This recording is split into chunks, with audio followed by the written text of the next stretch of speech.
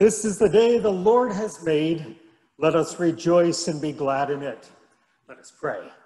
Almighty and eternal God, our Heavenly Father, we do give you thanks that you have brought us safely through another night, into a new day and into a new week. And now as we begin this time of worship, may your Holy Spirit be felt within us and around us. And as we hear the words of Scripture read to us once again, may our reflections and our time together nourish us in such a way that we are better able to meet the challenges of this day and the coming week.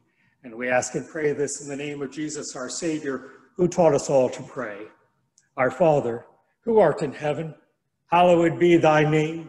Thy kingdom come, thy will be done, on earth as it is in heaven. Give us this day our daily bread, and forgive us our trespasses, as we forgive those who trespass against us.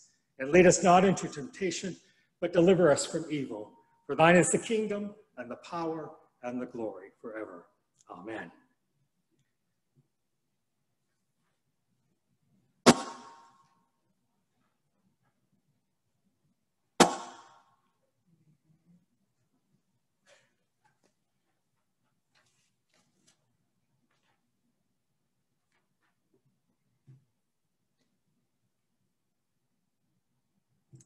Our scripture reading this morning is Matthew chapter 18, verses 5 through 20, found on page 20 in your pew Bible. 15 through 20. 15 through, you know what I said? What I said? 5. 5. Oh, I don't want to read that much. If another member of the church sins against you, go and point out the fault when the two of you are alone. If the member listens to you, you have regained that one. But if you are not listened to, take one or two others along with you, so that every word may be confirmed by the evidence of 2 or 3 witnesses. If the member refuses to listen to them, tell it to the church. And if the offender refuses to listen even to the church, let such a one be to you as a Gentile and a tax collector. Truly I tell you, whatever you bind on earth will be bound in heaven, and whatever you loose on earth will be loosed in heaven. Again, truly I tell you, if 2 of you agree on earth about anything you ask, it will be done for you by my Father in heaven. For where 2 or 3 are gathered in my name, I am there among them. This is the word of the Lord. Thanks be to God.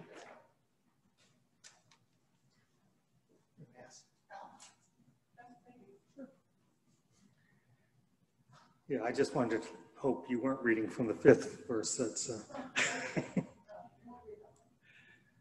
Before we have our prayer this morning, let me just give you some updates. David Jenkins' father is being buried this morning. As we are gathered here, they are gathered at the cemetery. And so we do include them in our prayers this day. I know that Buzz has had a good week and a bad week at the same time. He's of course not moving as fast as he wants to go. They're still working with his speech and getting him up.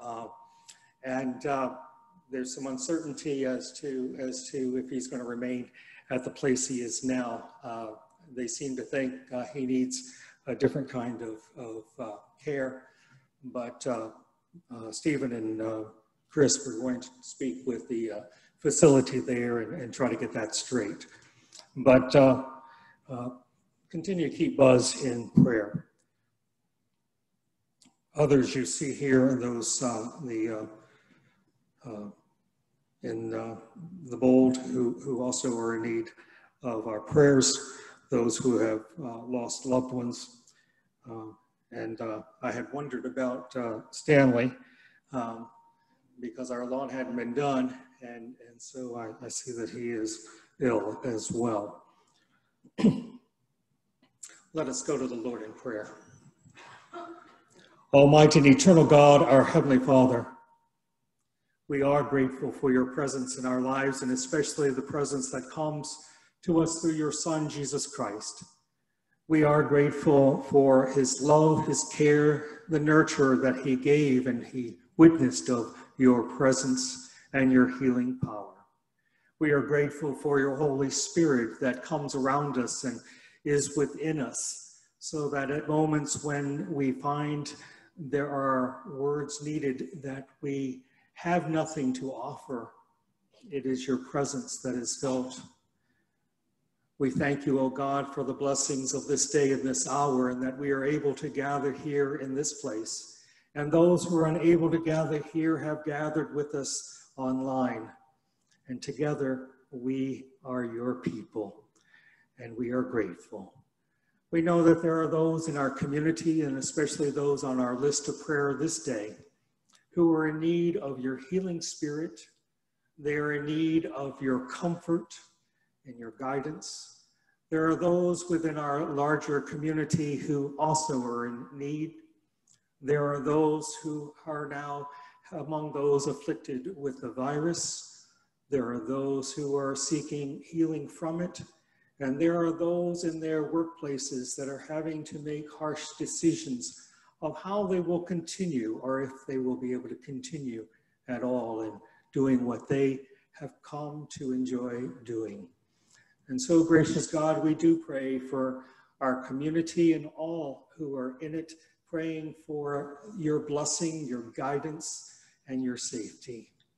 We ask that you bless the hearts of those who are leaders of communities and of nations, who have within them the authority to provide the leadership that is necessary to gain for us a way of hope for today and the future.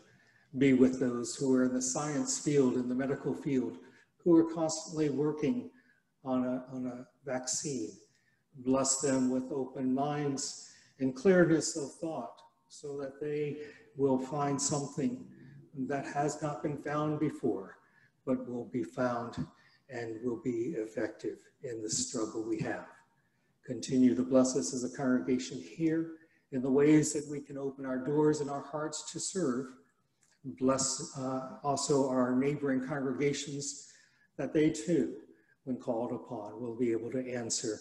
All this in your name and for your glory we ask. Amen.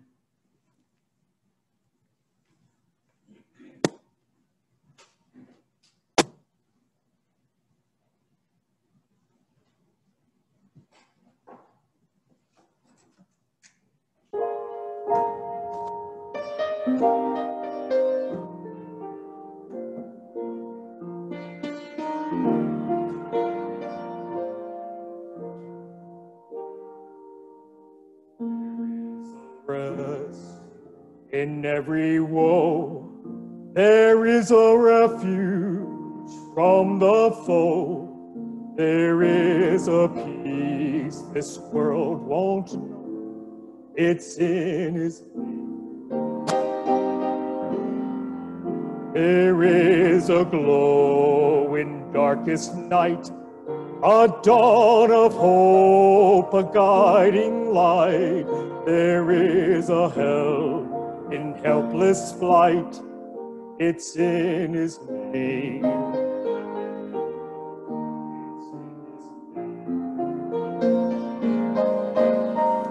His name is Wonderful Counselor, mighty God. His name is Jesus, and he's ever the same. There is a calm when fear assails. There is a power all nature hails. There is a love that never fails. It's in his name. It's in his name. His name is Wonderful Counselor, mighty God. His name is Jesus, and he's ever the same. There is a calm when fear assails. There is a power all nature hails. There is a love that never fails. It's in his name. It's in his name. It's in his name. His precious name.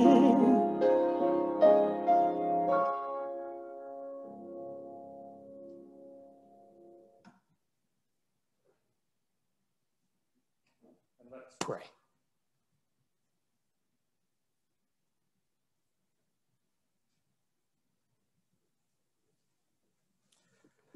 Almighty and eternal God, our Heavenly Father, may the words of my mouth, the meditations of all of our hearts be found acceptable in your sight, O Lord, our strength, our rock, and our Redeemer. Amen. I read this week a comment said you've got to really feel empathy for a man like Moses, who spent 40 years wandering in the desert, eating nothing but bread off the ground and an occasional bird.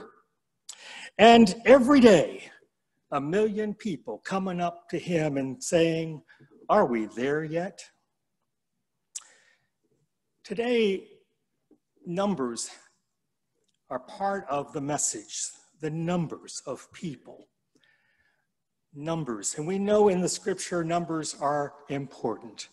We know that there are 12 tribes of Israel. We know that Jesus chose 12 disciples. 12, it takes as called a minyan, not the cartoon characters, but a minyan, which is necessary for a synagogue to be established. There were 40 years in the desert. There were 40 days that Jesus spent in the wilderness, 40 days in the ark, and today 2 or 3 are gathered. Why? Why? Numbers can be good, and we know that numbers can be misleading. We know that in the years of age of various people in the Old Testament, they pretty much lost time of years and how old somebody was. So to say that somebody was 500 years, they are ancient, much like I thought my 3rd grade teacher was when I first met her.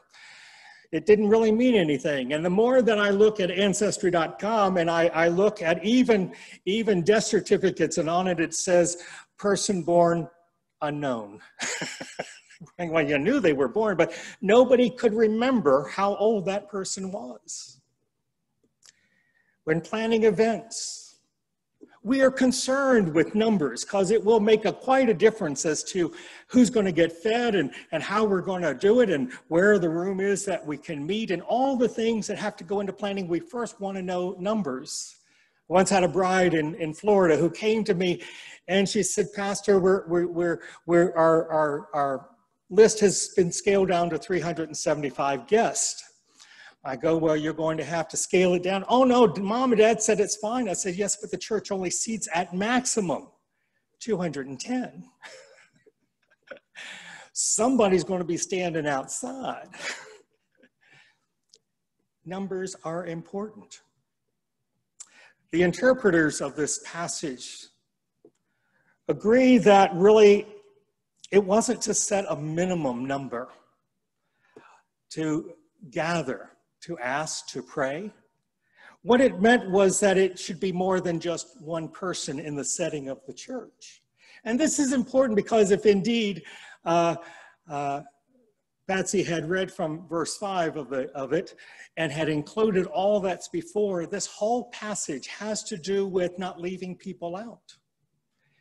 It talks about a lost sheep and the 99 that are left. It talks about how decisions are made, but that they should be including even those who disagree, because you want to have 2 or more so that when you're talking about something as important as Jesus says, whatever you bind on earth is going to be bound in heaven. That's some hefty stuff. That's like power. And so Jesus is just telling them, sort of, I know you. Don't just select a leader and say it's up to them. You need 2 or more. Yes, we can all pray. Hopefully, we're all guided by the Holy Spirit. But even in our workings today in the modern church, in ours, what do we value so much is our congregational background. Everybody gets a vote. And we pray that everybody has made a commitment to really look at an issue as how does it affect our church? How does it affect the worshipers? How does it affect the ministry beyond? And so Jesus is really preparing his disciples for what's to come when he's not there. And that each person gathered is to be mindful that theirs is going to be the voice of the one who trained them. They are going to be the representatives. Or as Paul says, he calls us ambassadors for Christ. Numbers are important because it's in unity that we need to seek consensus. You may have been involved in some vote in a club or maybe in the church where it was like the vote was 51 to 50, and you and I hopefully know that's not a win. That's not a win. And the win would be more in which Jesus said, let's think about this. Don't leave the one sheep, though you have the 99. How can we do even better than what we might otherwise do? So numbers are important. Names are also important in this passage. And if you remember from the very beginnings, back in Advent of the year in the Bible, and we have the angel of the Lord revealing, and his name shall be Emmanuel, which means God with us. Now, I was listening to a comedian recently, and she was, well, I don't know if it was really a comedian. I think it was on the new thing that I've gotten on the radio, on NPR, where people tell stories. They're storytellers, and it's really been interesting to hear about their lives and stuff. But it was an older woman. She was a grandmother or great-grandmother. Anyway, she was talking about the struggles of her life. And when she got the news that her newest grandchild was born, and she asked the question, what's the name that you're giving? And it was something like Catherine. And she was so relieved it was something she could spell. She just said, I know my children and my grandchildren want to be creative, but I'm of a different generation. Names are important. And they are. They were. I remember a big dictionary that my mom had when we were growing up on a shelf. And I mean, it was one of those hefty library dictionaries. I'm not sure how much we used it, but in the back of it, there were listings of names and what names meant. And it was one of the most interesting things to read. So that if you were named Samuel, called of God, Reuben is the leader. And different things, different names mean different things. Names are important. And it is in this because with the name, it gives legitimacy.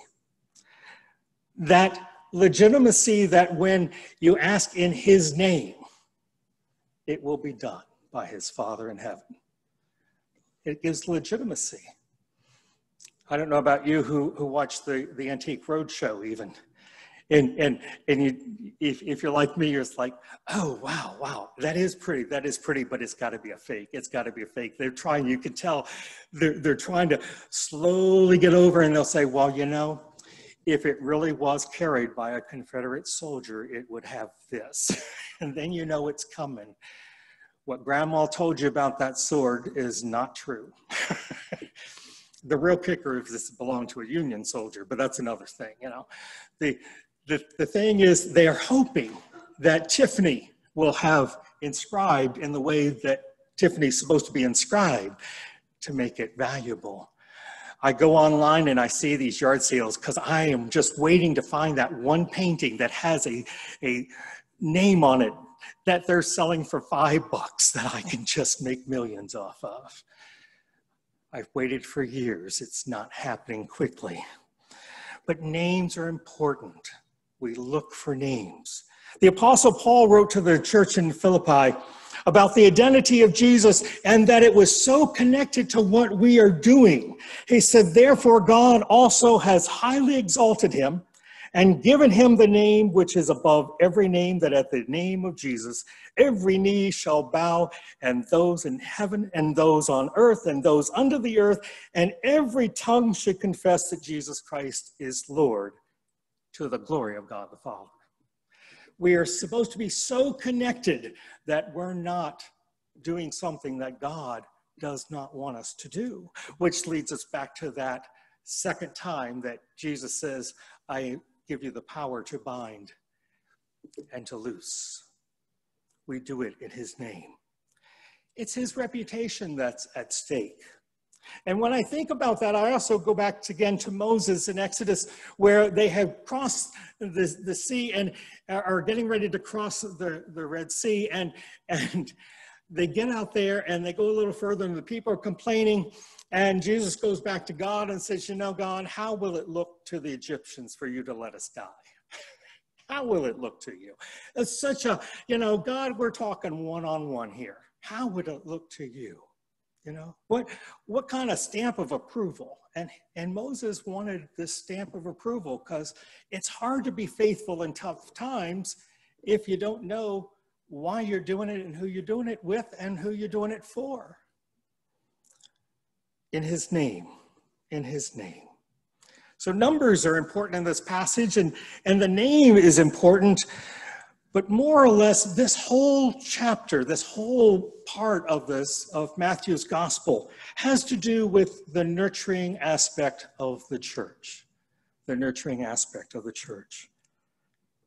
You see, we can rebuke, we can recognize what we see as wrong, whether it's called sin or whatever you want to call it. We can rebuke because everybody has a different way of living and different understanding.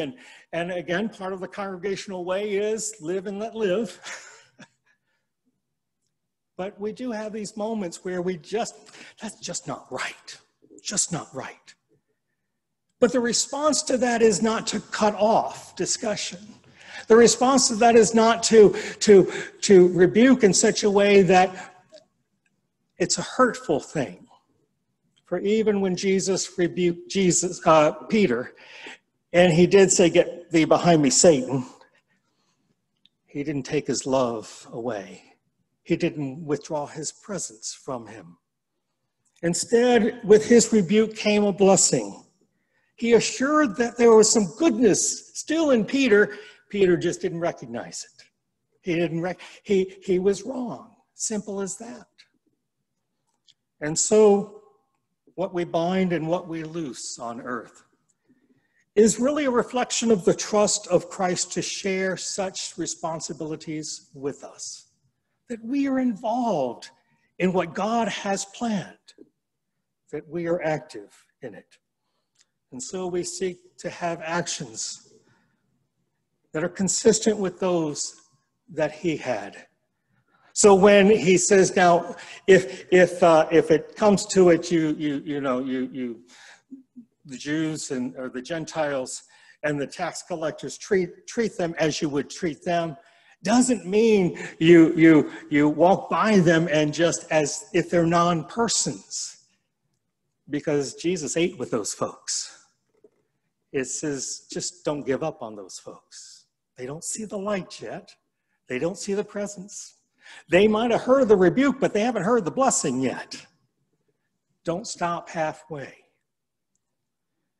And finally, the most important part of this passage, when you've looked at the numbers and the names and the way it's nurturing, then what is it really? The message here, let God be God. Let God be the judge. And the gathered faithful people, we're the guides, not the judge, but we are the guides when we do it in his name. And if we're guiding, then the response is, whatever you ask, it will be done. Let us pray. Almighty and eternal God, in the world in which we live, seems like it's a great challenge to us. There are many who are still fearful for going outside or going to places where they have been used to going. And there are those who do go out, but there's a certain hindrance in their lives. It's just a different world we're living in at the moment, and you know it. And we are most grateful that you're walking with us through this time. Help us that in our faithfulness, that our lives also exhibit the care that you would exhibit to those in the days in which your Son lived. Help us to be that same image of care, so that although there are those who rebuke, help us to be those who guide into a blessedness, into a way where people feel safe and they can understand that even through the hardest days, we are not alone. Help us then to be your witnesses as we walk day by day. We ask in Jesus' name, amen. And now I invite you, those who are present, to stand if you're able and receive the benediction. And now may the grace of our Lord Jesus Christ and the love of God and the fellowship of the Holy Spirit abide with us this day and forevermore. Amen. And may you have a blessed week.